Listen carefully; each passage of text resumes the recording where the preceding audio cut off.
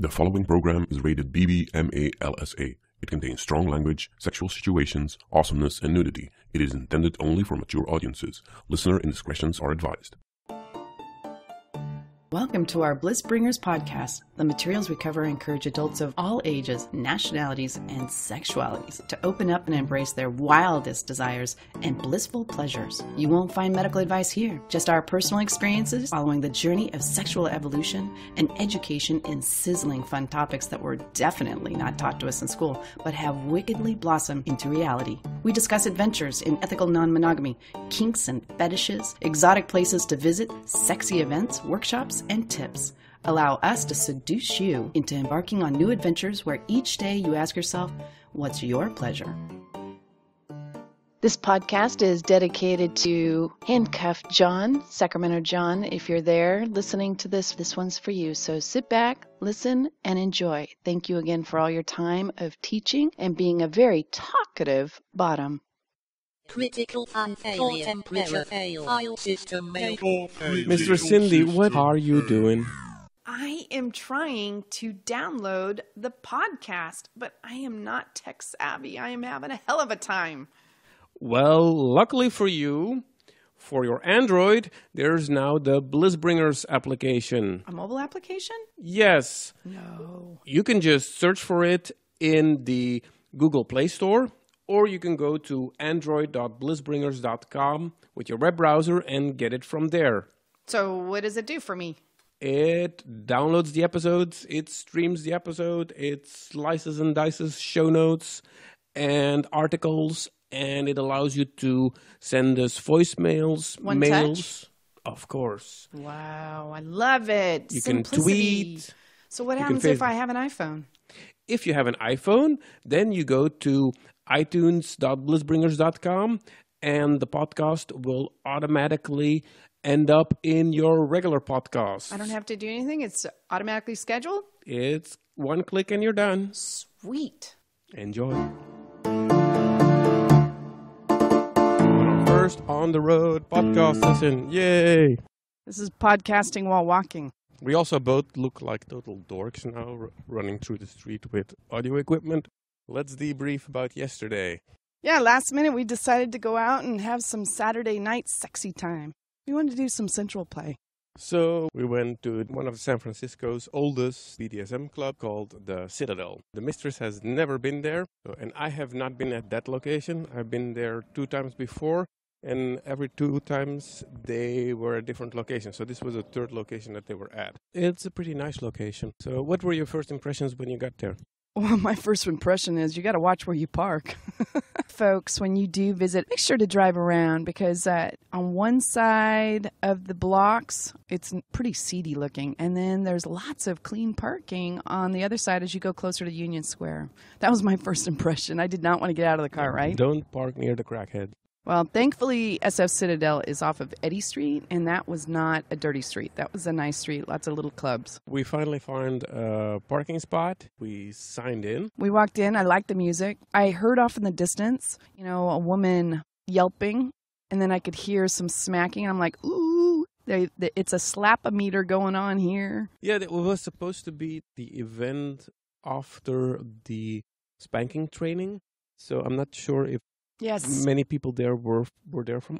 I don't have the impression. I think most of them were fairly regulars or something like that. Yeah, SF Citadel does quite a few classes. So for those listeners that are new to the BDSM and, you've read the 50 Shades of Grey, so now you're starting to dabble in a little bit of the kink. You want to learn how to spank and flog.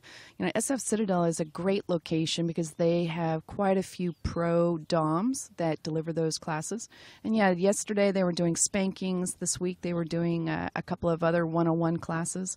But I was surprised that, it was late when we got there, don't you think? It was like 10:30.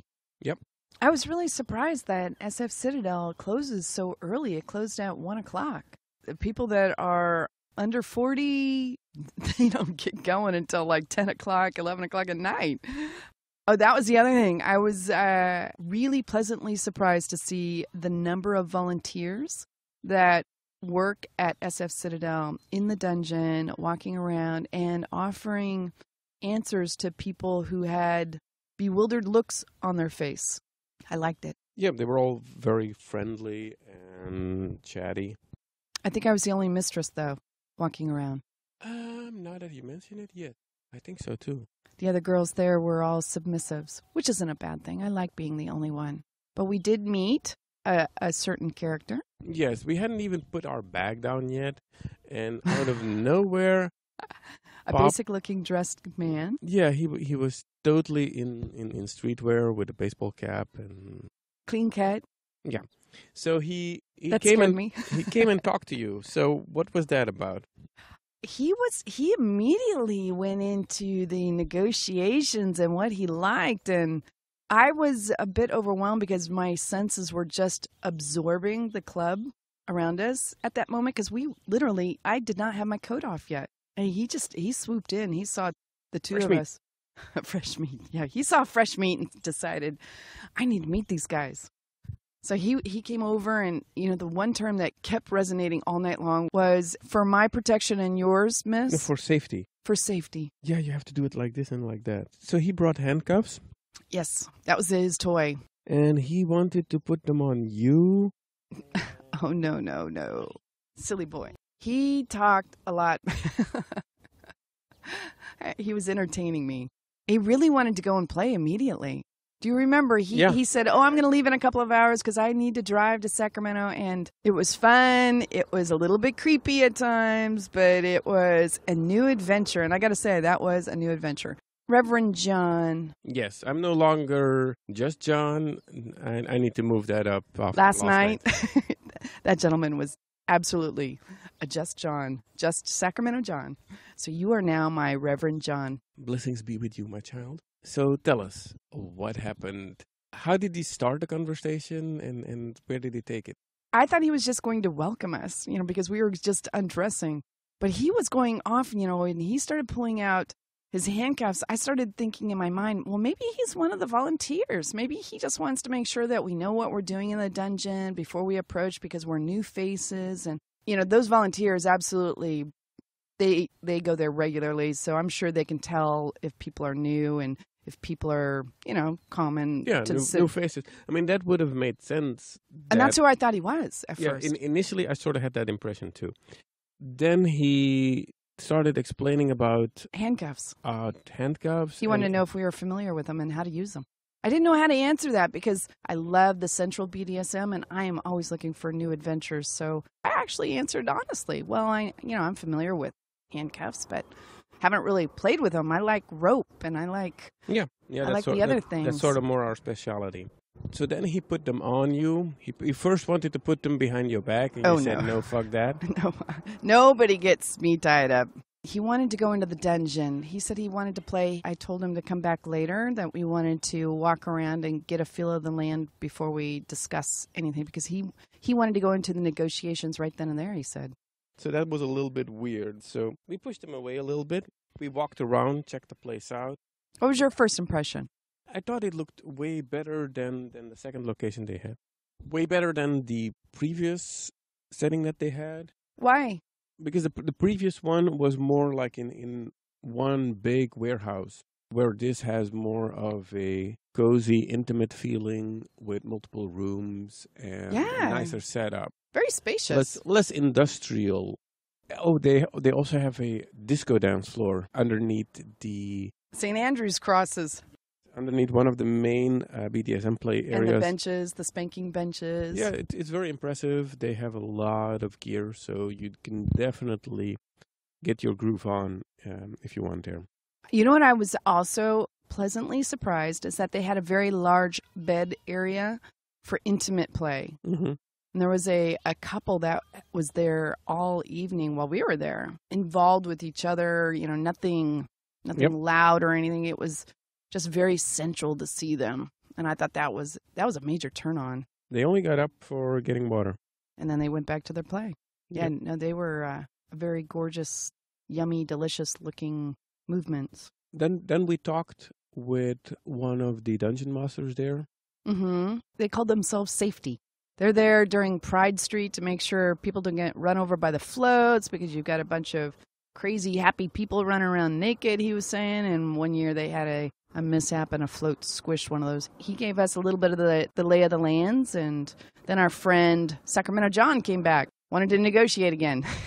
He wanted to be a sub, but he was topping from the bottom. I'm like, dude, I would so ball gag you. Actually, I give him a lot of kudos for being very assertive and then also communicating what was the right way to put handcuffs on, because for me, it was the first time I was putting a handcuffs on a submissive, well, alleged submissive. He was not a submissive, but if I had turned them around, I wouldn't be able to get that little bit of a key in there. I wouldn't have been able to unlock them. I was having a hard time anyhow.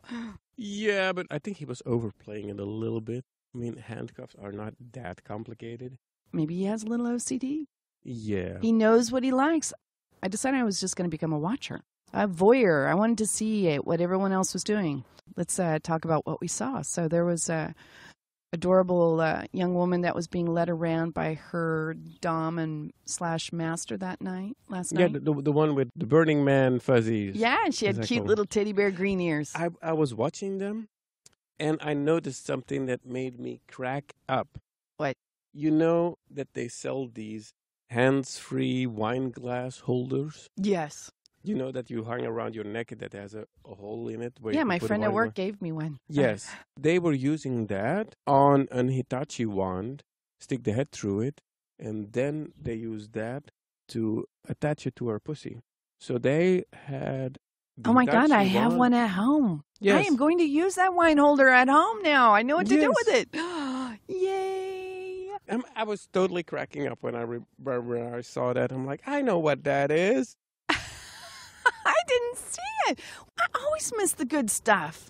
I also saw there was this bed and there was a woman on it, and this man had a Hitachi, but on the end of the Hitachi, it almost looked like like a scoop. It definitely was a G-spot hitter, but it was a plastic, and it looked like it had an angled piece that when you put the Hitachi wand next to the woman's pussy, that when it goes in, this plastic piece would go in, it would scoop behind her pubic bone.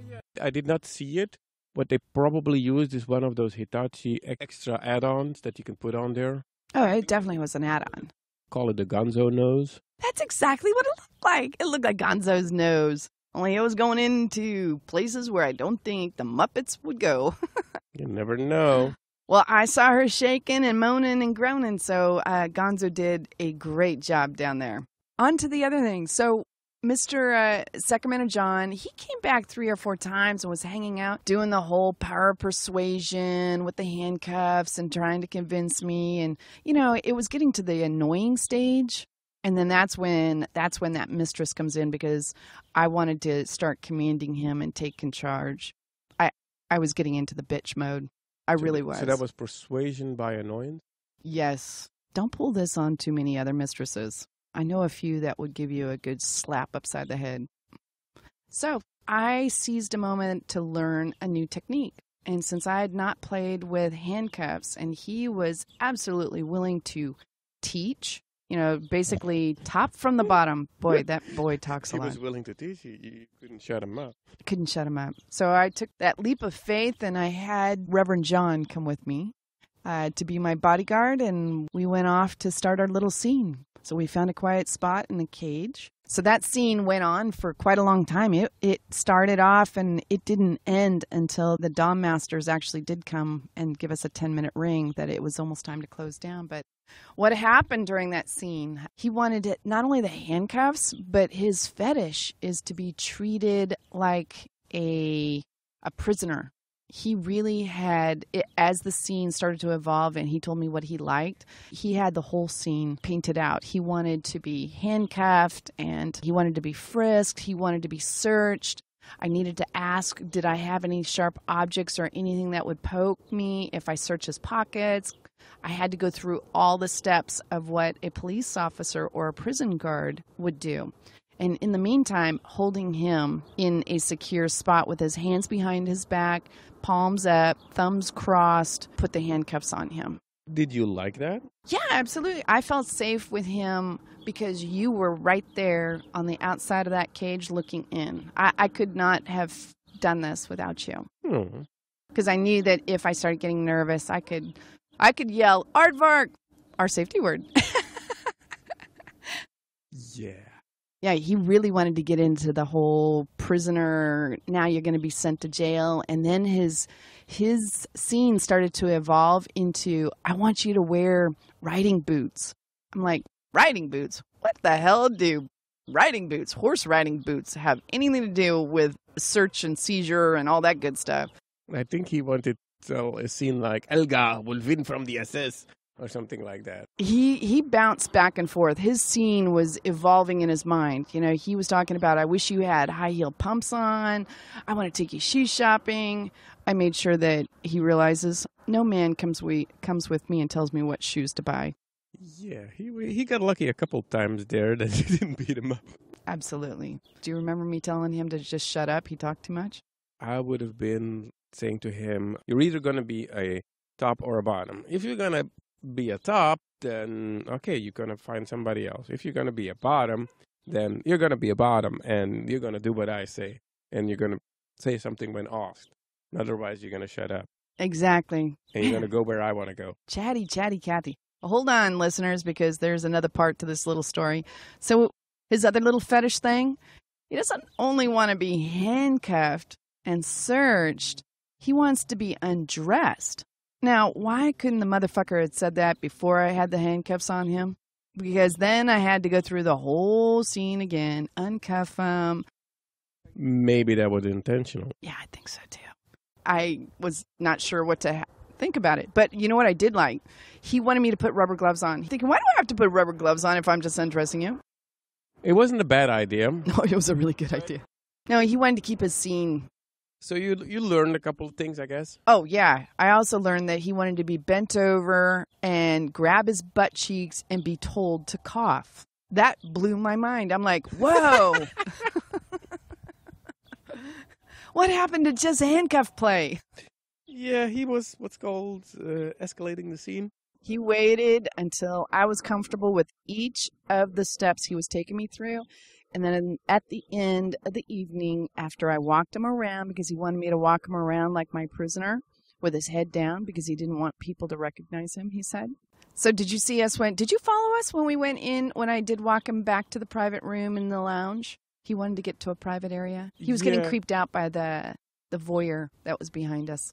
If you are in a dungeon, then you cannot expect not to be watched. That's what I told him. And that's why I kind of kept him facing the wall at all times. Plus, that was one of his fetishes. He wanted to be frisked up against the wall. So the end of the scene, the end of the night, luckily we got to the 10-minute mark, all in one piece. But he still kept negotiating. I said, no, scene's over, honey. By the way, his cock was hard. Hard, all the entire time. His body was gorgeous. He had beautiful eyes, just a little out there. And you know what kept running through my mind is, how do people get programmed this way? Where do you come up with this? I mean, it's just, I'm thinking to myself, this man has really choreographed scenes and he's got down to details and he knows exactly what he likes.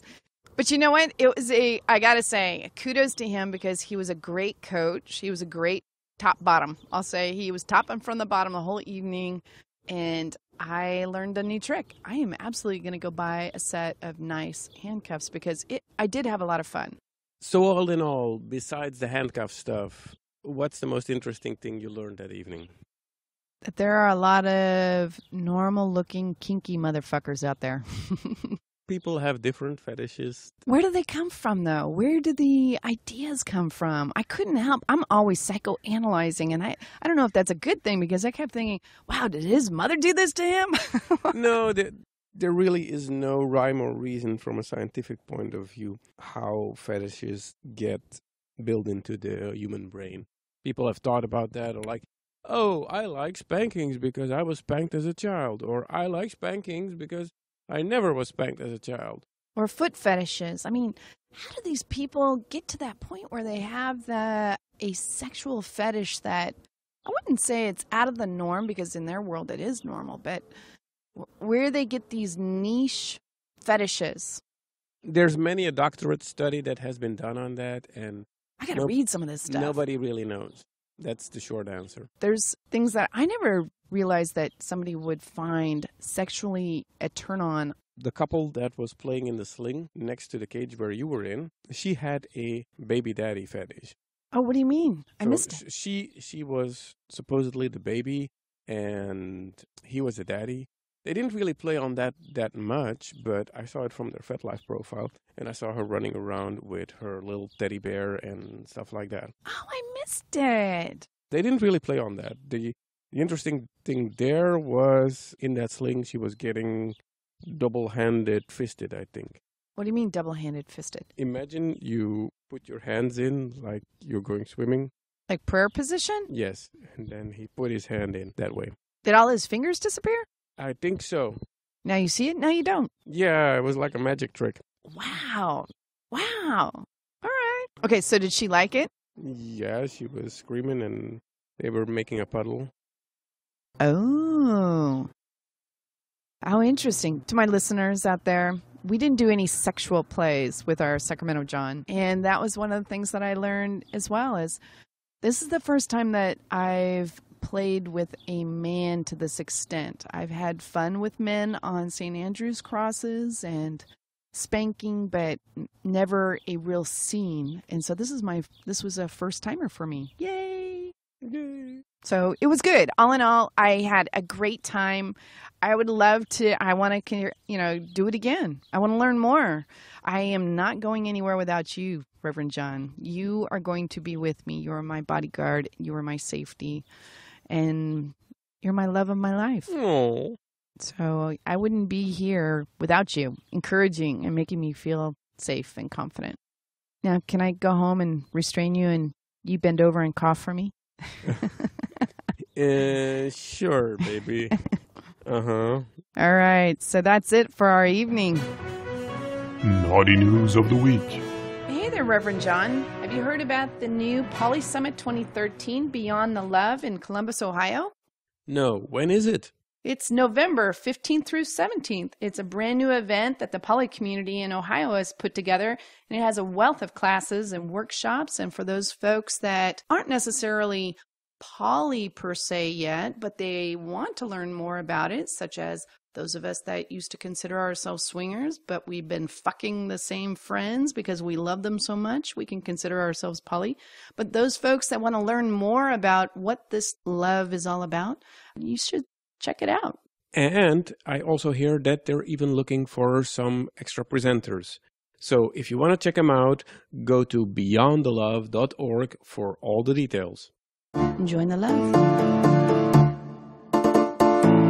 So that's all that we have for you this week. Make sure to tune in next week, same channel, same time on the internet. I don't know how do you do time on the internet or channel on the internet, but enjoy podcast. Your day wherever same podcast. You are. Yeah, I'm pretty sure of that. And make sure to tune in. If you have any comments, I would love to hear your feedback on this little adventure that we just shared with you. If you yourself have a freaky fetish that is in your mind, a scene that you would love to talk through, I would love to hear about it. So please post your comments. You can send it to us on our Bliss Bringers email if you want to do just one-on-one. You can also find us on Fetlife. I'm MistressSFCuties. I'm MistressSFCuties. And then the blissbringers.com. Yep, you can find all the links there, also including to our Fetlife and other sites' profiles are all there in one handy-dandy page. Again, if you're in the Bay Area and you're listening to us, if you're in Northern California or anywhere in California or plan to be here in California, check out SF Citadel's calendar of events. Send them an email if you want to learn some classes or if you want a more private session with one-on-one. And next week, what are we doing next week? That's a surprise. Ooh, we're going to Los Angeles. We're heading to Dragon's Gate. Yay! Yay! More to come. Thanks, everyone. Until next time, what's your pleasure?